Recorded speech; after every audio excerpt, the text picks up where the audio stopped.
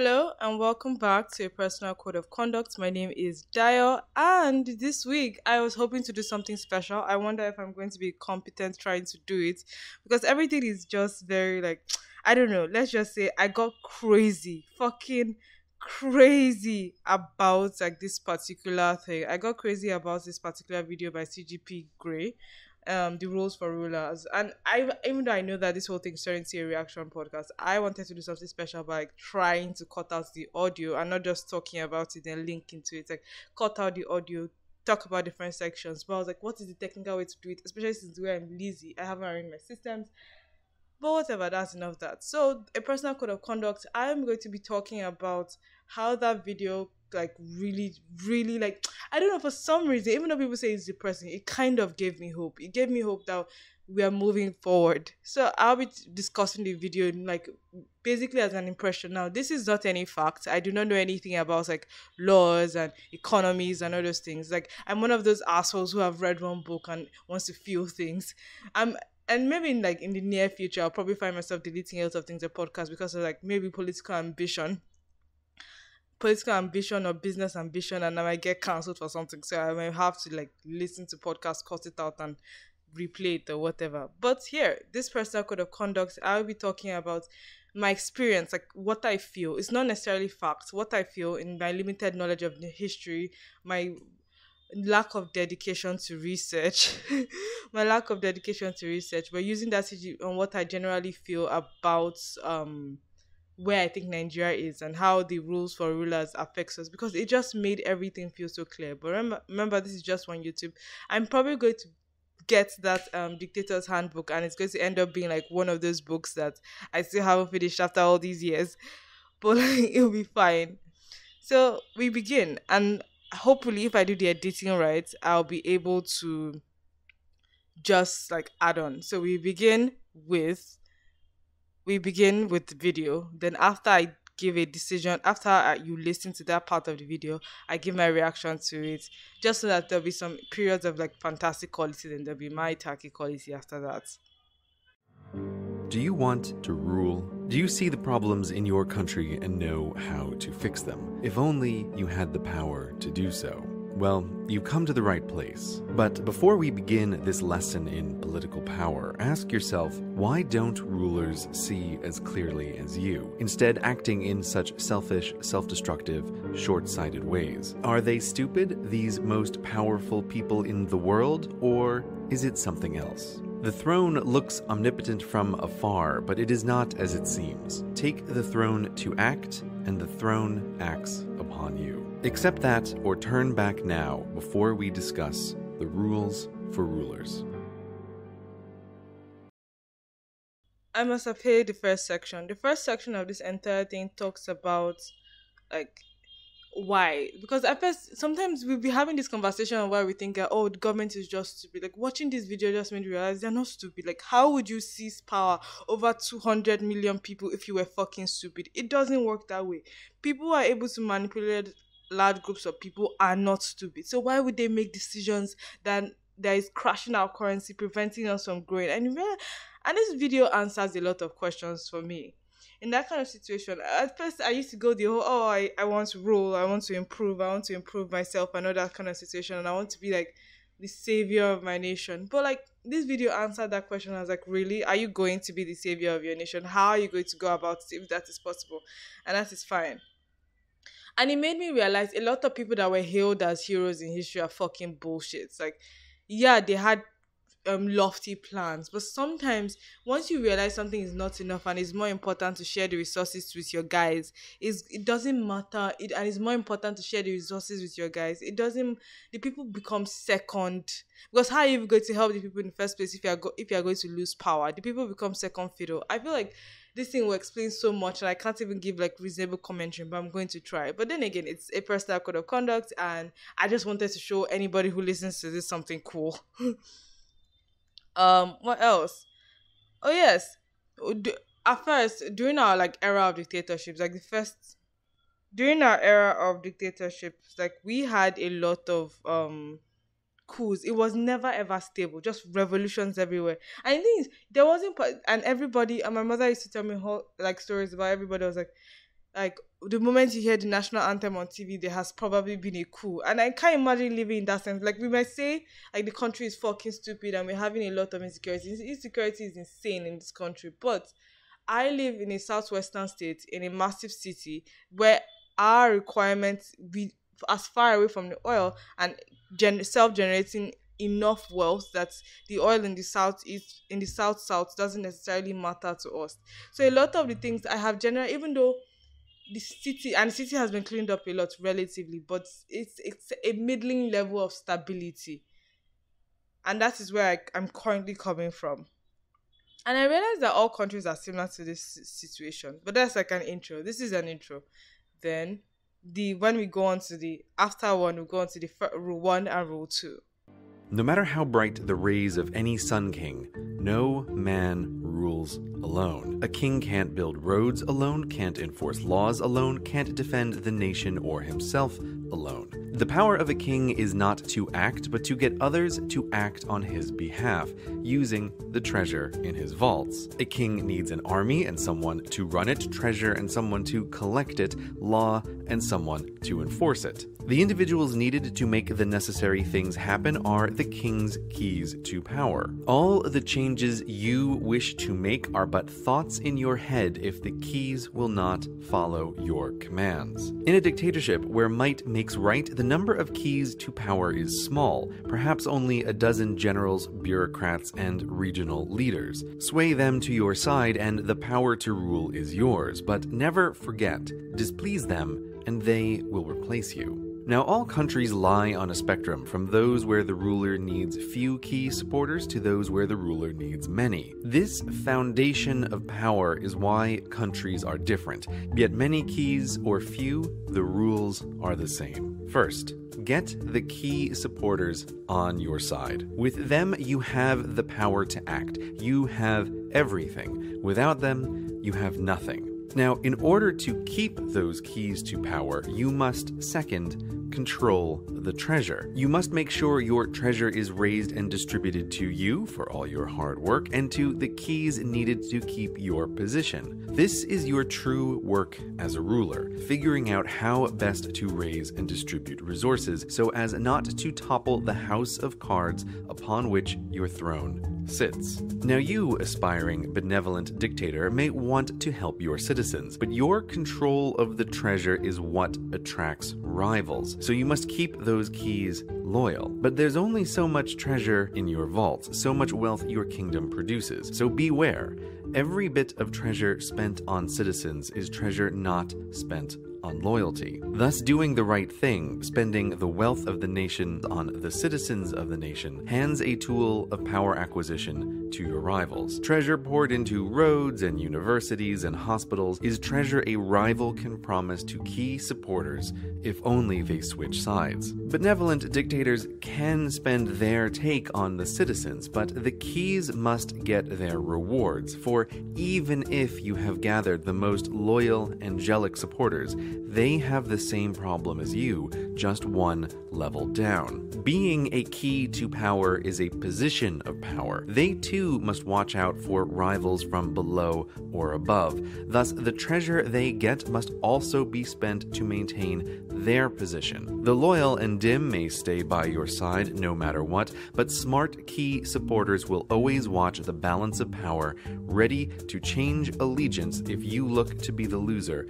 in a shifting web of alliances. In countries where the keys are few, the rewards are great, and when violence rules, the most ruthless are attracted, and angels that build good works will lose to devils that don't. So buy all the loyalty you can, because loyalty in dictatorial organizations of all kinds is everything. For the ruler, anyway. Thus, the dictatorship exposed, a king who needs his court to raise the treasure to keep the court loyal and keep raising the treasure. This is the self-sustaining core of power. All outside is secondary. Now, a king with many key supporters has real problems. Not just their expense, but also their competing needs and rivalries are difficult to balance. The more complicated the social and financial web between them all, the more able a rival is to sway a critical mass. The more key supporters a ruler has on average, the shorter their reign. Which brings us to the third rule for rulers: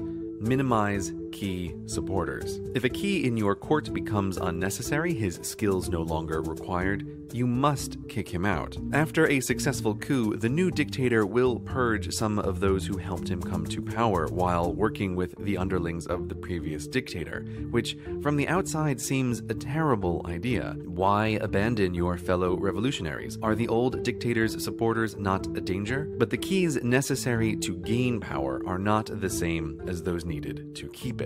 Having someone on the payroll who was vital in the past but useless now is the same as spending money on the citizens. Treasure wasted on the irrelevant. And by definition, a dictator that pulls off a coup has promised greater treasure to those switching sides. The size of the vault has not changed, so the treasure must be split among fewer. A dictator that sways the right keys, takes control of the treasure, cuts unnecessary spending, kills unnecessary keys, will have a long and successful career. Seeing the structure unveiled, you might be excited to get started and control a country to the benefit of you and your cronies, or you might be exhausted, wishing to do good but seeing the structural difficulties. Now turn to democracy for salvation. So let us discuss rulers as representatives. So, next one. Rule 1, get the key supporters. I feel during our dictatorship period, it was always members of the military council that were the key supporters. I remember this conversation about this individual who was a member, who found out about a coup, reported to his supervisor, not knowing that his supervisor was sticking the plot of the coup. And then when another coup happened, he didn't say anything, he didn't report to his supervisor, and he was beheaded. And his logic was just plain and simple, that a coup was about to happen. When I reported to the coup, what did I get? I got 2 weeks of suspension and torture. And do you expect me to report this one? Ashe, the new coup actually cost him his life, because the people who were going to be couped against managed to keep their position in power and slaughter the people that were plotting against them. And that's because of our treasure. What is Nigeria's treasure? Oil. Oil. Oil. Oil. Fucking oil. Of course it's oil. And I remember having this conversation with somebody. Like, we were on track to be a stable democracy based on agriculture. Our entire flag is green, white, green, and we are nothing of those things. Like, we are literally barely growing food, and we are barely growing, we barely have water. No, sorry, white is not for water, it's for peace. There's no peace. People are, at least we've stopped. There are no more bombings, but there are now aggressive amounts of bandings and kidnapping. So we are no longer facing the bombing issue. Because bombings, I don't know, whoever is was in charge of the bombings are bad for your national ratings generally. And in that kind of situation, I remember having this I wasn't a conversation, it was this lecture by this older man, and he was talking about the discovery of oil and how it damaged our education system. Like, when you suddenly have so much money and a resource that you control via a dictatorship, because it was the tapping of oil happened immediately after that period where after the war, and a lot, because we had, and that's another thing you face as a third world country, as a middling democracy or a middling dictatorship trying to get to the top. You are at the mercy of foreign powers, and people's ambition often helps them sell the souls of their citizens to the devil. It won't shock me if we eventually get sold to China as slaves at this way, but it can go either way. I'll get back to it later. So when we're looking at the experience of oil and having oil as our main source of treasure, they literally seized schools from missionary, from churches, from every situation, and started mass building schools. But the things, they didn't want to pay teachers the way teachers were paid. Our currency was collapsing, and they were busy taking the advice of foreigners who didn't have our best interest at hand, because those foreigners wanted things. It's just unfortunate. And if you're at the position to be a victim, so far you as an individual are well protected, you often start to forget that as an entire race, as an entire peoples, especially the fact that humans all look different. As an entire people, you're getting all of us into fucking trouble by accepting this deal that will like make you amazing and incredibly powerful just within your sphere of influence, but you become like a worthless near slave if you ever leave your sphere of influence. And that's like the story of us in on average. Next was talking about, I have like a horrible, I don't write scripts. Help talk about war aid salvation. Oh yes, this reminded me, like one section of the other section I'm going to use in what I'm describing, the rule one and rule two.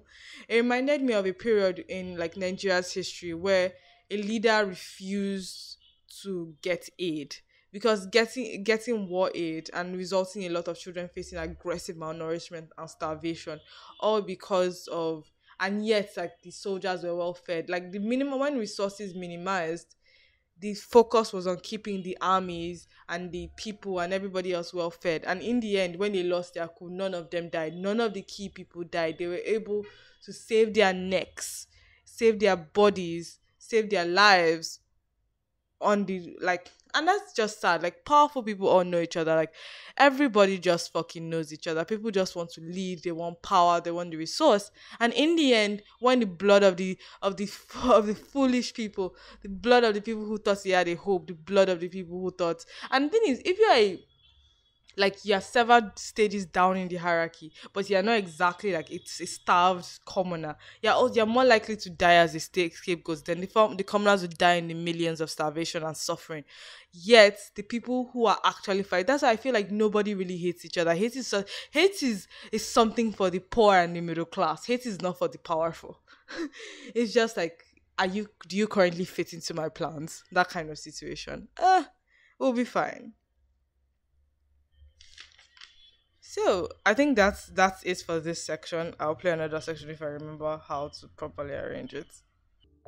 You again might have grand dreams of the utopia you wish to build, but no man rules alone, and never more so than in democracy. Presidents and prime ministers must negotiate with their senates and parliaments and vice versa, and they all have their own key supporters to manage. In a well-designed democracy, power is fractured among many and is taken not with force, but with words, meaning you must get thousands or millions of citizens to, if not like you on election day, at least like you better than the alternative. With so many voters and such fractured power, it's impossible to, as a dictator would, follow these rules and buy loyalty. Or is it? Of course not. Don't think of citizens as individuals with their individual desires, but instead as divided into blocks: the elderly or homeowners or business owners or the poor. Blocks you can reward as a group. Democracies have wildly complicated tax codes and laws,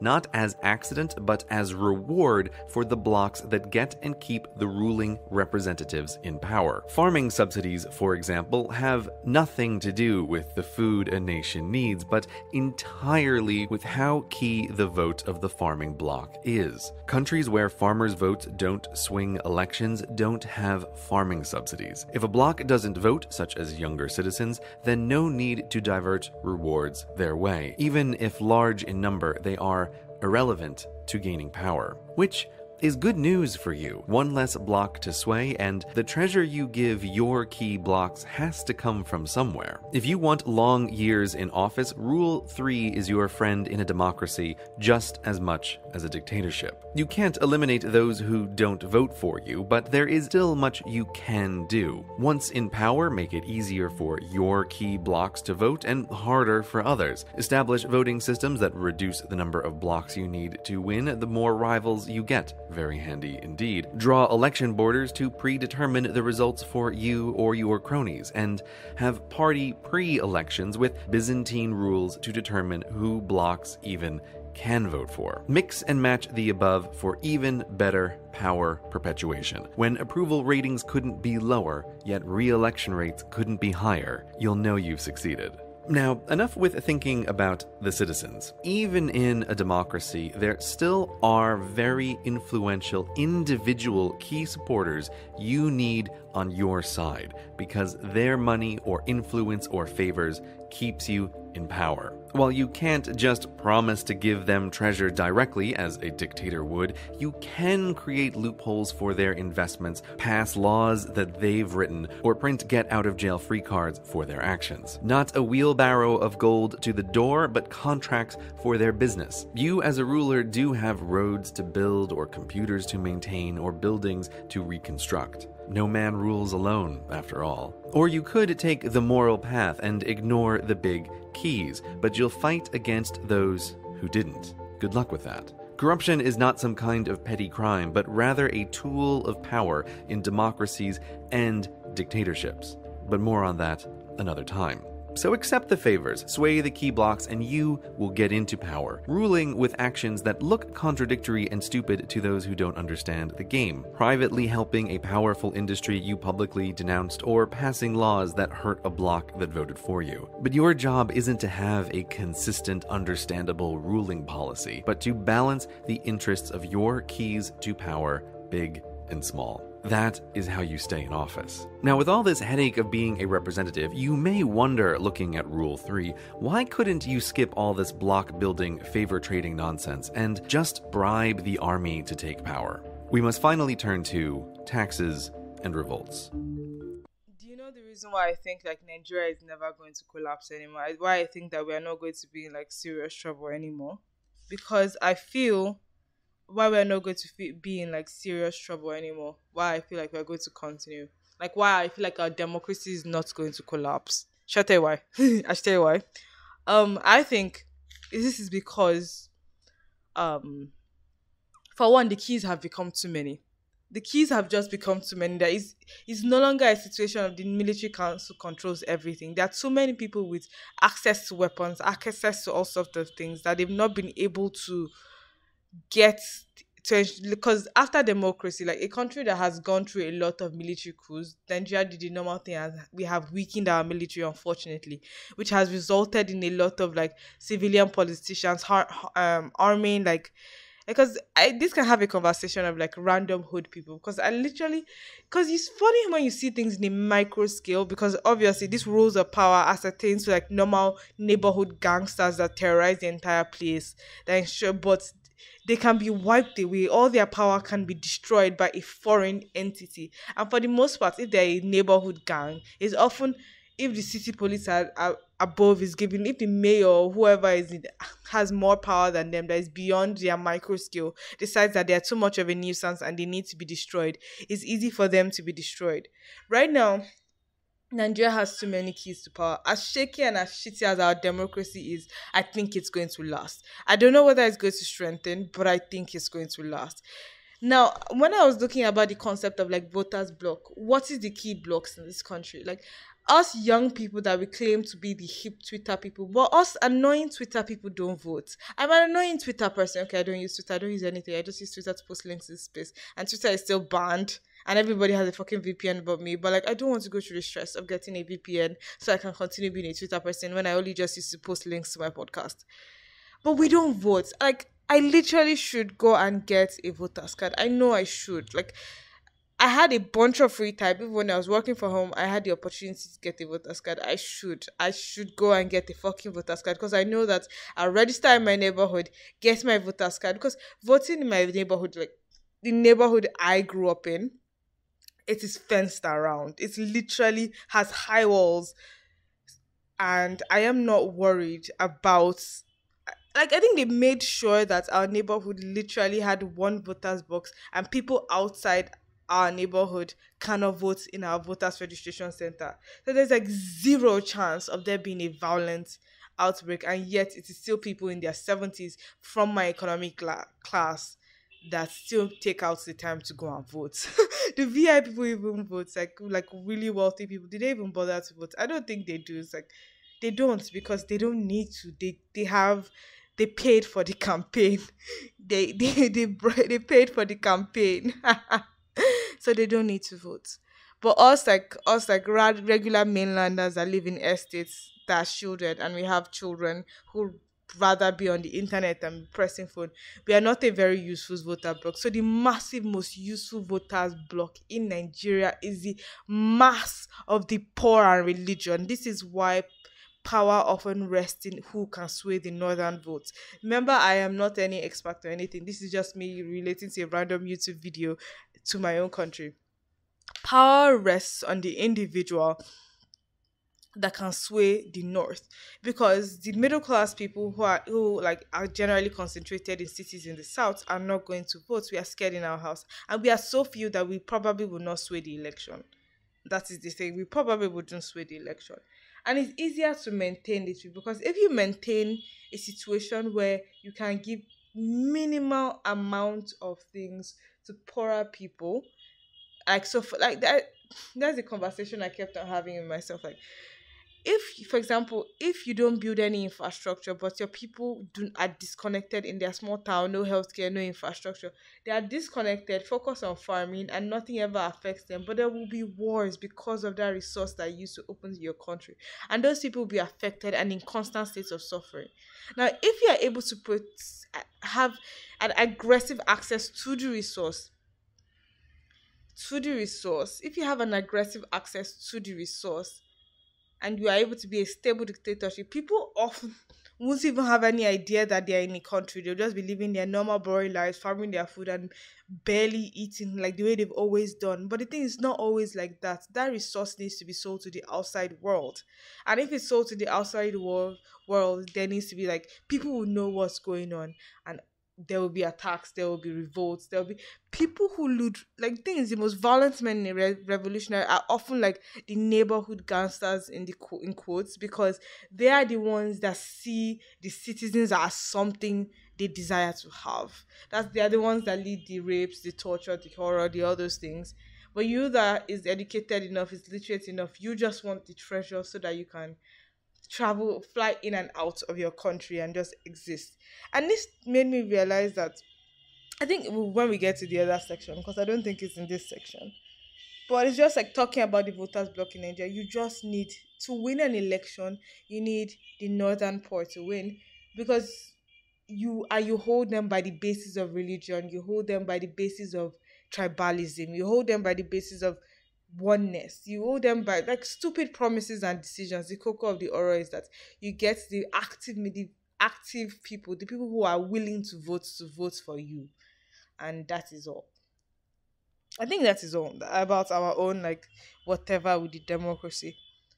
Oh yeah, like I wanted to mention like examples of how they did this, like distribution of resources by land mass rather than population. That is like often a resource distribution and it shows you where the direction of power is. And they might say that, oh, it's because like over larger land mass, we probably need to build more resources in that kind of situation. I think it was something similar. Um but that was just like a resource distribution issue that kept like power in the north. But it's however it is. And funny thing is, the place that gets like most of the resource distribution, very little of it actually reaches the citizens. You can say like even though areas like in the south get like fewer of the distribution, more of it reaches the citizens, because more of the south's wealth is not dependent on oil. Even though, like, unfortunately, the entire country has a revenue sharing model, and I'm just thinking that secession is not possible. Like, it's simply not possible. We will not be able to fracture after the civil war. I don't expect another civil war, because the one thing holding our country together is oil, and other people that do not have the oil will never let the people that have the oil to leave. Where the fuck are you living to? Because we're operating on a relatively unequal revenue sharing model, but like it is a model that it is working. Like we are operating on shaky tribalism, but like it is a model that lets. I feel like I dare say everybody cannot wait for 2023. Like, will there be an actual Eastern presidency? I don't know. I think my my existence, I have an opportunity to vote in a safe environment. I should really go and get a voter's card and see what's going on. It's the thing is, it's probably going to be like nobody writes a manifesto and any plans. Like nobody has a real plan for what. No, the thing is, they have plans. Like this video made me realize they all have fucking plans. It's just whatever they wrote in their freaking manifesto on the paper, that's probably not what they're going to do. But I don't think they want. I think we are on the road to a transition. What that transition is? Oh, I think I have to go back to other sides. Anyway, distribution of resources, blah blah blah blah blah blah. Oh yes, and in that kind of sense, some people are becoming key sections of power, key individuals of power. And somebody was talking about um how people were talking about um how somebody has become a key situation. I kept on thinking about a refinery that is to be built in my country, and I keep on worrying because I think that is going to be suitable. It's going to help our currency if we can get, like, it has gotten to the point. A reason why I have hope, because I have a feeling that it has gotten to the point that the key supporters no longer see enough profits by being at refined products a refined products kind of country. They now see the profit in ensuring that there's always been profits in ensuring, but which one is easier for them to just split the treasure? But when we get to a point that there's so much key supporters, we are getting to the point that there must be more treasure for them to share. And for if there must be more treasure for them to share, the population needs to become productive. And I feel like definitely they are going to try and get that, like, refining money, because the few key supporters were able to make money from importing crude oil, selling crude oil and importing what they call it, importing refined products, and that is no longer going to be suitable in the fact that there are too many key people in the situation and there is not enough treasure to go around. So I think rather than that, we are going through a situation where we are hoping to create more treasure rather than eliminate key people, which is, in my opinion, is amazing. It's a wonderful thing. So, like, our leaders are deaf, not stupid. It's just their focus is on their key supporters. And I like the fact that he said that democracies are not necessarily, like, filled with good people. The interests of the people are just luckily aligned with ensuring that the key supporters, the key individuals, have their way. You must understand rule too, and how the treasure is raised and used to hold a country together. If we graph the tax rate of countries versus the number of key supporters the ruler needs, there's a clear relationship. More democracy, lower taxes.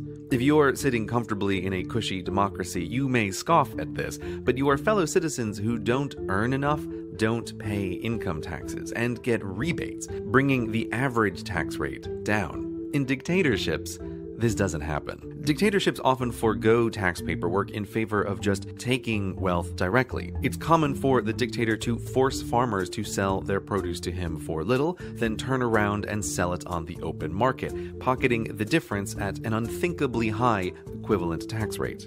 So taxes in democracies are low in comparison to dictatorships. But why do representatives lower their take? Well, cutting taxes is a crowd pleaser. Dictators have no need to please the crowds and thus can take a large percentage from their poor citizens to pay key supporters. But representatives in a democracy can take a smaller percentage from each to pay their key supporters because their educated, freer citizens are more productive than peasants. For rulers in a democracy, the more productivity, the better, which is why they build universities and hospitals and roads and grant freedoms, not just out of the goodness of their hearts, but because it increases citizen productiveness, which increases treasure for the ruler and their key supporters, even when a lower percentage is taken. Democracies are better places to live than dictatorships, not because representatives are better people, but because their needs happen to be aligned with a large portion of the population. The things that make citizens more productive also make their lives better. Representatives want everyone productive, so everyone gets highways. The worst dictators are those whose incentives are aligned with the fewest citizens, those who have the fewest keys to power. This explains why the worst dictatorships have something in common: gold or oil or diamonds or similar. If the wealth of a nation is mostly dug out of the ground, it's a terrible place to live because a gold mine can run with dying slaves and still produce great treasure. Oil is harder, but luckily foreign companies can extract and refine it without any citizen involvement. With citizens outside this cycle, they can be ignored while the ruler is rewarded and the keys to power kept loyal. Thus, we live in a world where the best, smartest democracies are stable, the worst, richest dictatorships are stable, and in between is a valley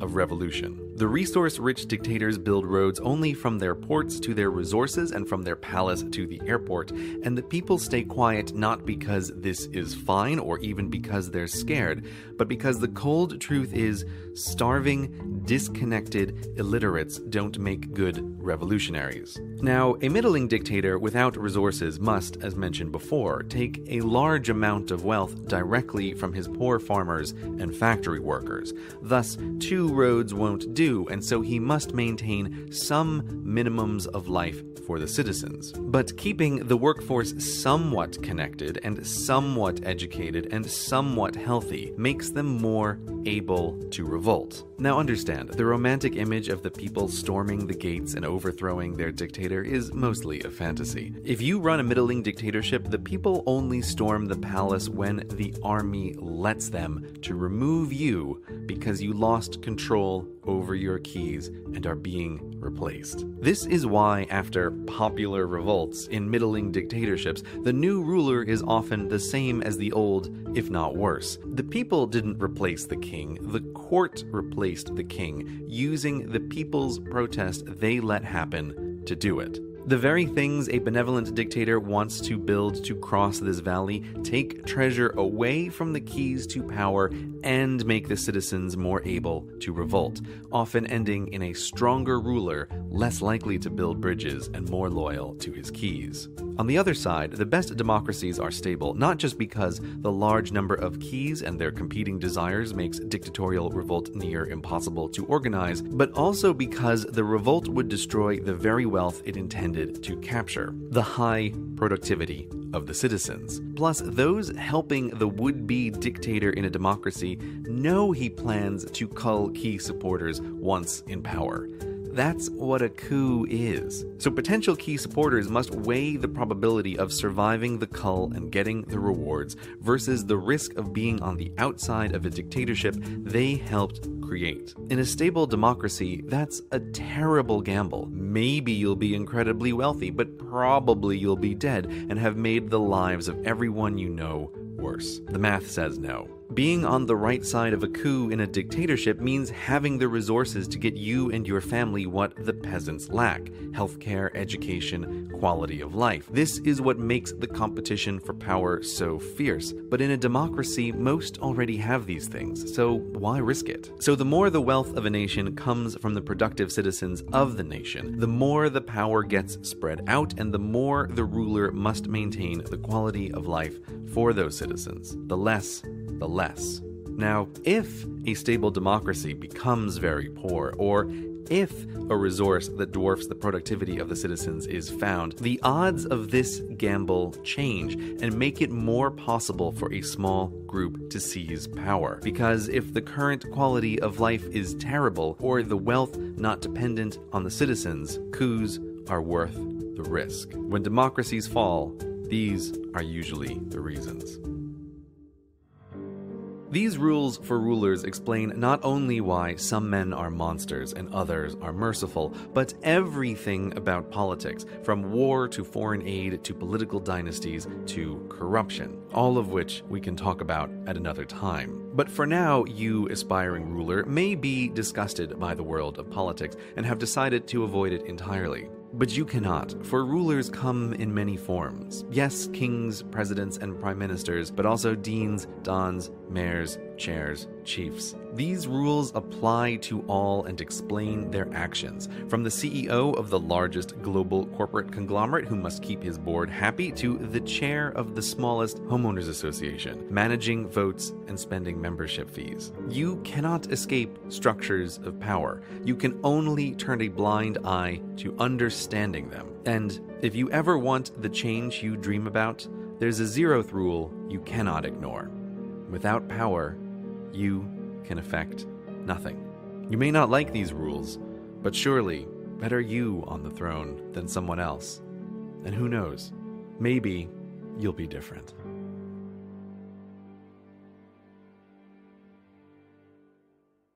continue on with my previous points, like pre the entire video cutting, like Nigeria is currently facing a decline. Oil is no longer enough for our key supporters. It's no longer enough to just split between the few people. And I feel like our democracy, as cheesy as it is getting stable. A lot of northern leaders are realizing that you can no longer use religion to hold people down because it's making too many people have delusions of power.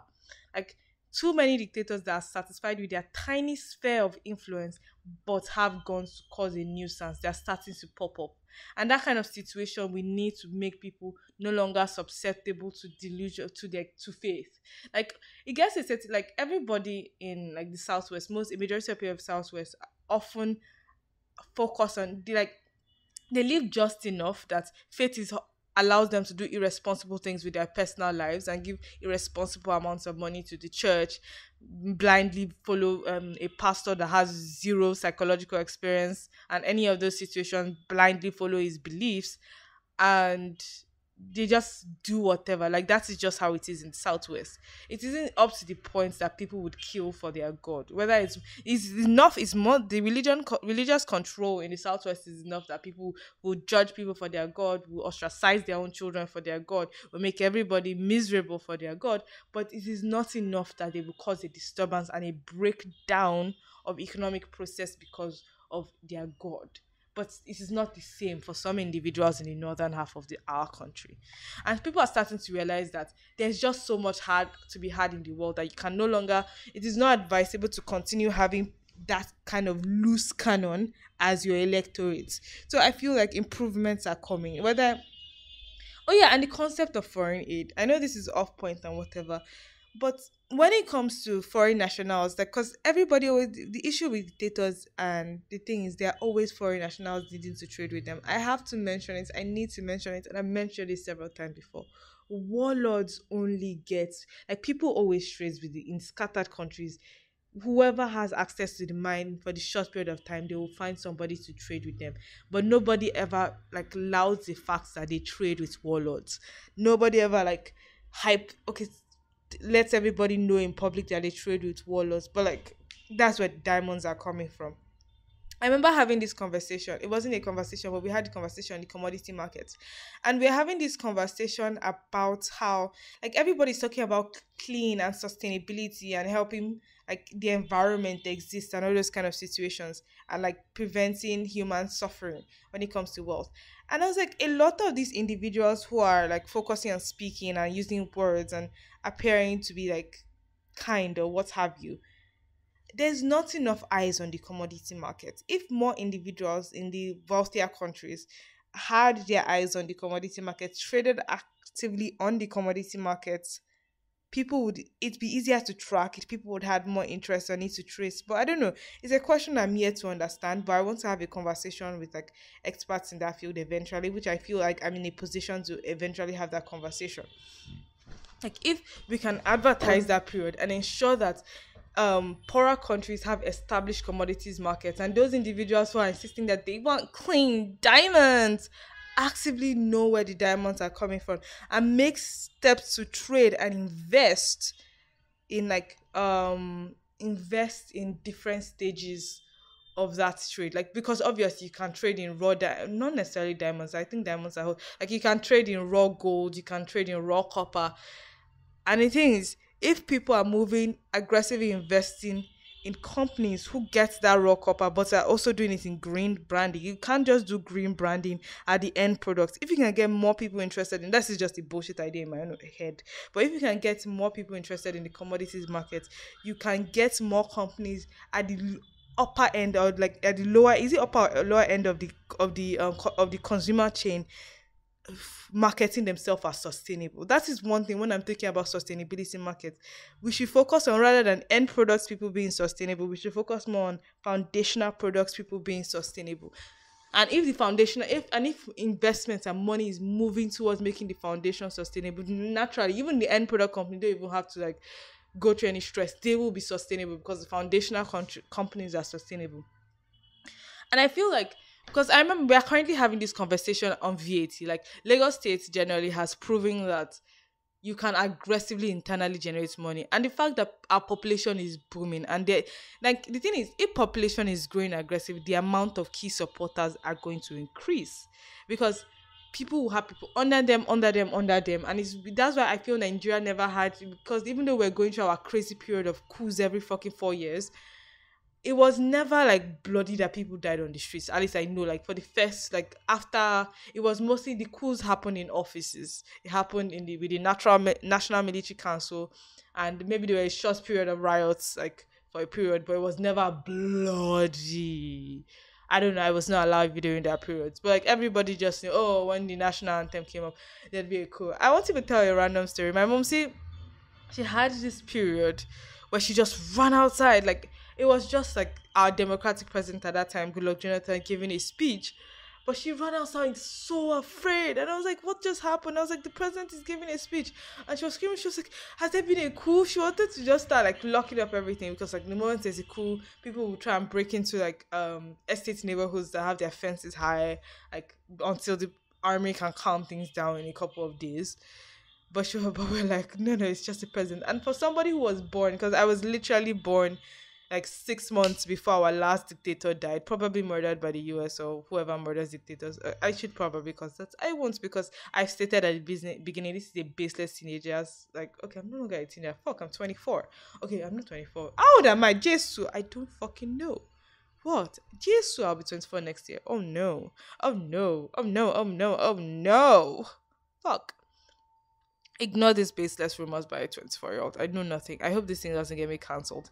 Like, by cancelled, ruin my career, my entire identity as a human being. But then again, we'll be fine.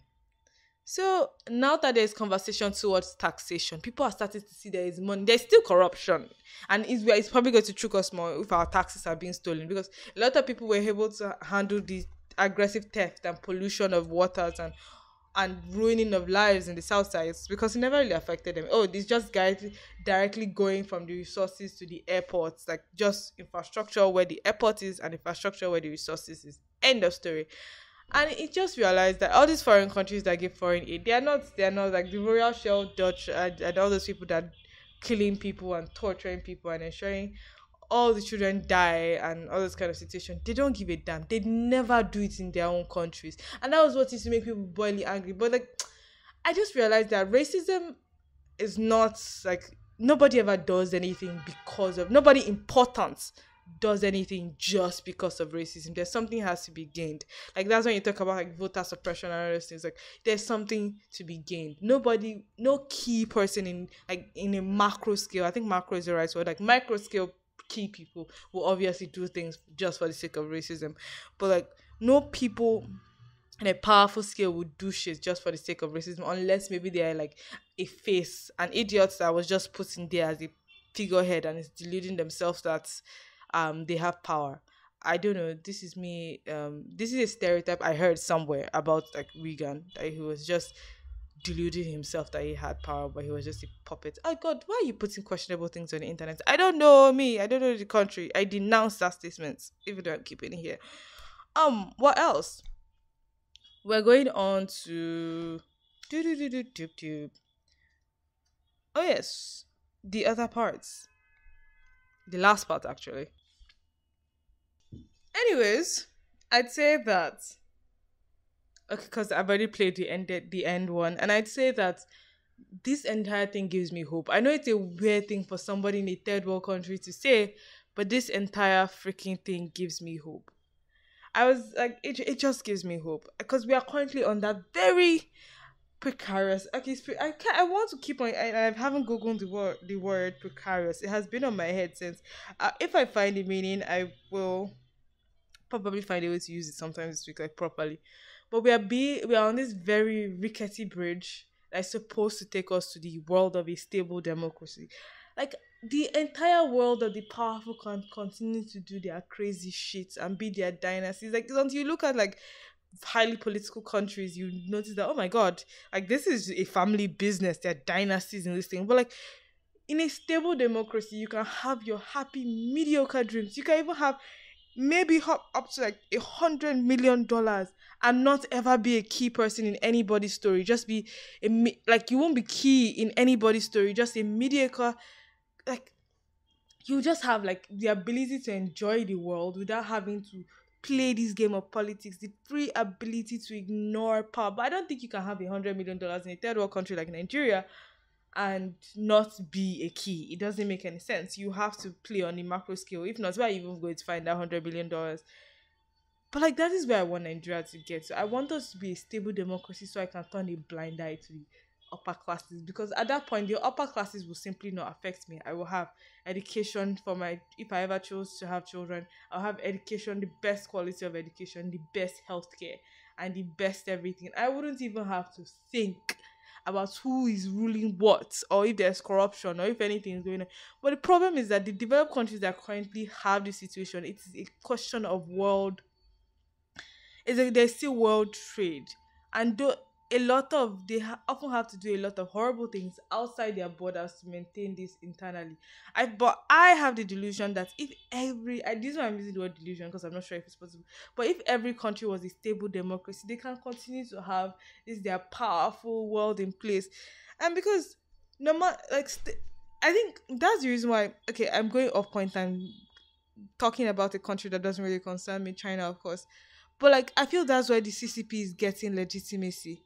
They cannot, like, they've done so much that even though people do not feel like their system is right, would you collapse everything that they've built in the sake for the sake of a revolution? Like if they had gone through their precarious years of the like 60s and 70s and other situations where like it was bad enough that it could lead a revolution, but they've managed to like eke it out. And then once I feel like once they become all that a couple of generations have ever known, the party as a whole, because the party as a whole will have legitimacy in the fact that it's they can claim to be a democracy, having their regional leaders truly elected. And if their regional leaders are truly elected, then indirectly, if somebody climbs the party ladder aggressively, blah blah blah, shaking hands, knowing people, marrying women across families and whatever, and climbs to the top, technically, if they started as a regional leader, it is started as, but eventually the regional leaders will definitely become dynasties without question. It's be a family affair, another situation. But if they started as a duly elected regional leader, where the options, even though the options are coming from within one singular party, if they start as, if all eventual overarching leaders start as, all overarching leaders start as regional leaders, technically the people voted for them, and then they would be a democracy, a weird democracy, but a true democracy. And that makes sense. I feel that is, they will reach their legitimacy. But the thing is, as weak middling countries, but I don't know, I'm deluding myself that Nigeria is at the point that we are too large for them to allow us to be a dictatorship. Like we are too useful on the African continent, at least in West Africa, for them to allow us to be a dictatorship. Like yes, we are currently at that weird precarious situation, because instead of voter suppression and like encouraging, instead of like voters, like our methods of voter suppression in Nigeria, like ballot stealing and threatening, and maybe like we are currently in a mix of dictatorship methods and what do you call it, stable democracy methods. There's obviously like slandering, fake news and all those things on an individual, but it's still like towards the ballot stealing and whatever. And over the last election, I feel like mostly they used like voter suppression and aggressive popularity, like popularity of either like based on this is our person, based on rallying and all those things to get like actual votes, and maybe like election rigging and all those situations. But it was generally less violent methods than we are used to, like, which is, yeah, like I feel, I don't know, maybe it's because I stayed in my house, but there was less news of murder in our last election. And I feel, but 2023 seems like it's going to be hot. But in the end, it might end up being quiet because I was freaking out about our last election and maybe everything will collapse. But I don't think so. I feel we should, if they push forward for Eastern or Southwestern governance, but if whatever they push forward, because our way of ensuring stability is by having a three major tribe thing in quotes, But if they push for stability, or if they push for instant governance, I don't know how it's going to go, but like, they're probably going to push for it, and it'll be fine. Because I remember like I remember all these ads when I was like, I 8. These ads will forever stay in my mind. And there's like all the regions of this. I remember this ad on AIT, this political ad. All the regions of Nigeria have become presidents. They have produced a president, and they wanted to be like how the South has never had a president and blah blah blah blah. And that's how they presented Good Luck. And everybody voted for him because I don't know, it seemed like logical sense that well, every region should have a chance to have a head of state. It doesn't mean, I don't know, that doesn't mean like you have capabilities or whatever. And then again, in this entire thing, how say like someone being a sun king, like you don't necessarily need to have capabilities to rule. It's just that because if you're a highly capable person surrounded by fucking idiots, like all your capabilities is useless. So it's a question of do you have like a board that knows what they're doing, what they want to achieve, and if you do, well, it's fine. Well, I don't know. This has kind of given me hope. For some reason, I've gotten to an hour where I thought I wouldn't have anything to say. I should probably try and edit this thing, which I probably won't, and end up getting no views at all. But he has been a personal code of conduct. I wonder if the name CGP Grey is going to get me anything. But just know that I have hope. I have hope. I have fucking hope. But this is so weird how a cynical thing kind of. But like, I will of course have my plan B. I'm an individual getting into tech, getting into the financial services industry, and I think maybe that would, if like Nigeria doesn't show any signs of stability anytime soon, well, because you can stay in that middling level for a long period of time so far the key players are satisfied. That's the thing, you can stay in that middling level so far the key players are satisfied. I remember this key thing I learned in the office recently where somebody was like, if anybody tells you that sustainability is expensive, they're bullshitting you. It's a question of do you want to do it or not? It's like, is it profitable? Like for sustainability can give you like zero bottom line, but it's a question of is it profitable, because doing the right thing doesn't necessarily mean that you will go through issues or your economy will, or like it cost you unnecessary expenses. That's just bullshit that everybody just lied about. I don't know if I'm going to keep this, but he has been a personal code of conduct. Have a lovely day or a lovely week. Bye.